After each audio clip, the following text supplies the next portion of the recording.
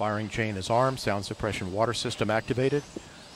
T-minus 13, 12, 11, 10, 9, 8. Go for main engine start. 6, 5, 4, 3, 2, 1.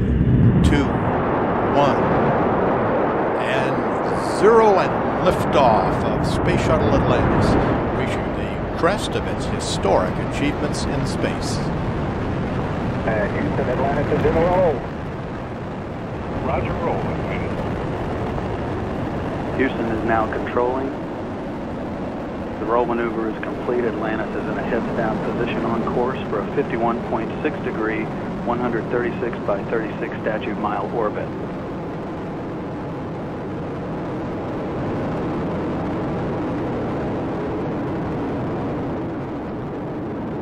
And the three main engines on Atlantis have now been throttled down to 72% of rated thrust as the orbiter prepares to pass through the area of maximum dynamic pressure on the vehicle in the lower atmosphere.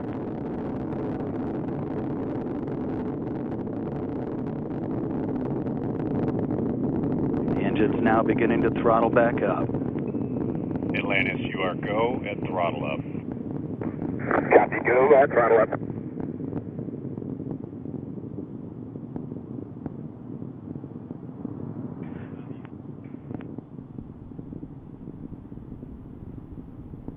All three engines looking really good, back at full throttle now at liftoff. The fully fueled shuttle, boosters, and external tank weighed 4.5 million pounds.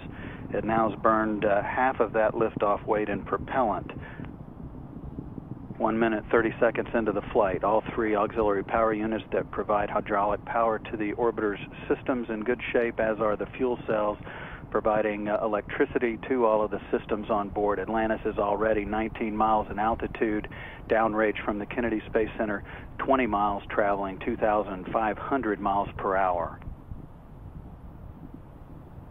Coming up on staging, the point at which the twin solid rocket boosters burn out and separate from the orbiter.